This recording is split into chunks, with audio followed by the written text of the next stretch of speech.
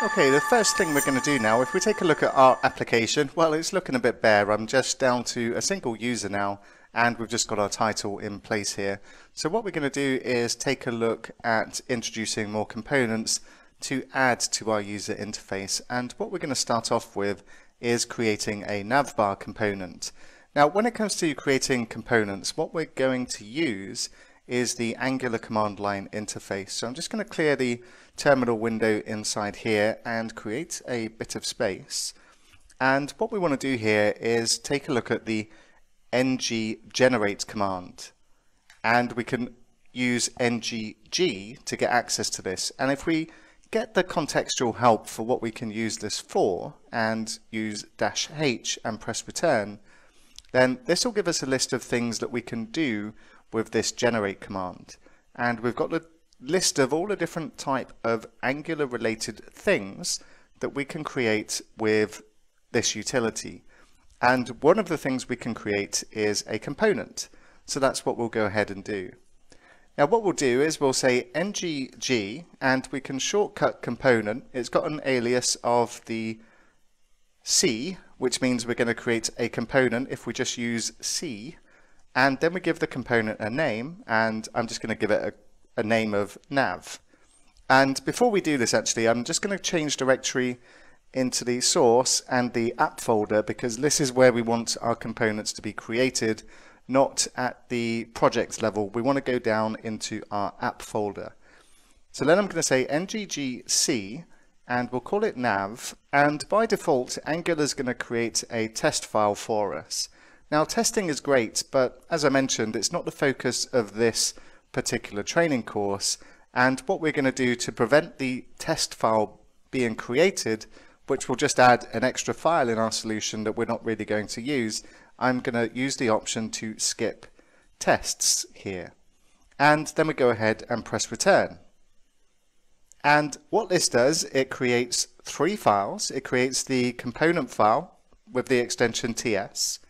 It creates the template file with the extension HTML, and it creates the CSS file as well. And what it also does, it updates the app module to declare our component. So if we go and take a look and we open up the app module, what we'll find is that our nav component has been added to our declarations, and we've got the import automatically added to our app module component. So by using the CLI, it saves us a bit of time, and what it's also done for us, inside the app folder, we've got a nav folder with our component files inside there.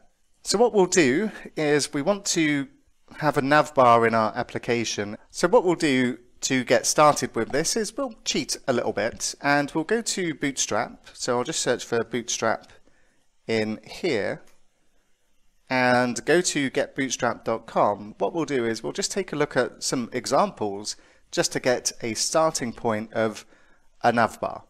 And if we take a look inside here, we want a navbar with a form so that we can add the login there as well. And the carousel looks like a good option for this. So what we'll do is we'll just right click and inspect. And what we'll grab is the nav and everything inside the nav. What we'll do, we'll just copy the elements, and we'll go back to VS Code, and we're just going to paste this code inside our nav components template. And then what we'll do, if we open up our navbar components.ts, this tells us what selector we need to use to add it to another component. And in this case, everything is prefixed with app. So we use app-nav to be able to add it to our component. So we're going to add this to our app components template. And what we'll do is we'll replace this title. We're not going to use that anymore. And when it comes to adding Angular components to another component, then what we can do is open the left angle bracket, start typing, and what we should see is the components that are available for us to import when we just start typing app. And then we can just select it using enter, and when we enter the closing bracket, it should automatically complete the closing element here. So we've got our app nav. And what we should see, if we go back to our browser and go to our application, we can now see that we've got the navbar showing on our page. We seem to have lost our user, but our user's hidden underneath this navbar now. But don't worry about that, we're going to sort all of this out. So let's go back and make some changes to our nav component. And what we want to do is bring the title inside rather than having it on the edges, and what we can use for that is a bootstrap container. So I'm just going to say div.container, and this is known as an emit abbreviation. When we start typing like this, we give it the name of the element we want to add, then give it any classes that we want to apply, and then we should be able to just press tab to go ahead and create a div tag and also give it the class of container. And then what we'll do is copy all of this, or we'll cut from the A with the navbar brand all the way down to the div just before the end of the navbar, and we'll paste it inside our container. And if we go and take a look, what we should find is that the login form and the nav links have been moved inside from the edge of the navbar here. So what we'll also do is give our navbar our title of our app, and very simply we're just going to keep it as dating app. Call it whatever you want. This is just what I'm going with for the demonstrations. Now, just to get something completely clear straight away and set expectations appropriately, we're going to cover a lot about a lot in this course, but we're not going to cover everything about everything. Sacrifices have to be made so that we can maintain focus on the learning goals of this course. And the learning goals is to create a desktop application using .NET Core as the API and Angular as the front end. What this course is not a web design course. That's beyond the scope of what I'm capable of teaching. So we will make our application look good on a desktop, but what we won't do is focus on making it responsive or making it perfect for a mobile device. So what we'll do is we'll take out this responsive element here, this navbar toggler. This is designed for when a user resizes their screen, then it will change the links into a hamburger icon.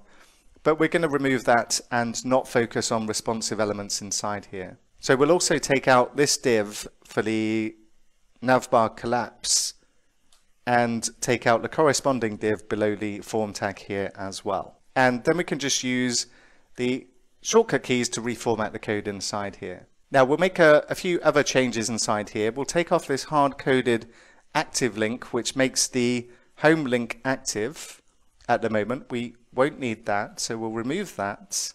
And we'll also remove this span as well, as we don't need that either. And we'll also remove the disabled from in here and the area and tab index from there as well. So we've just got 3 simple nav links. We're going to keep everything as simple as possible for as long as possible.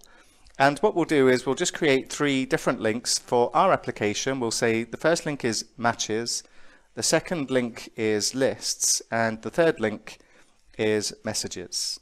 And then what we'll also do is take a look at the form, and we'll remove the label, the ARIA label. We don't need that for what we're doing.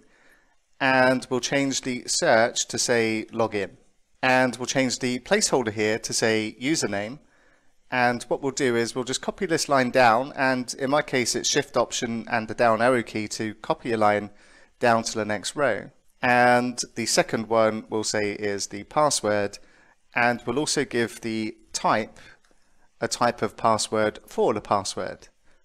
And if we go and take a look at how we're doing now, we can see that we've got our links showing up on here along with the title of our app, and we've got a form to allow the users to log in here as well. But we're still missing the content inside our single user that we're displaying. We've kind of lost our user, and that's because we're using a fixed top for the navbar. The fixed top class doesn't provide any padding or margins for us. We need to do that ourselves. So what we'll do, we'll head back to VS Code, we'll head to our app components, and what we'll do is we'll wrap the content inside a container, and we'll cut and paste our unordered list and put it inside there. And what we'll also do is just add some style here, and we'll just say margin dash top, and we'll set this to 100 pixels. And if we go take a look, what we should find is that Bob is now visible on our page once again. So what we'll do next is we'll take a look at this form and introduce Angular template forms into our application.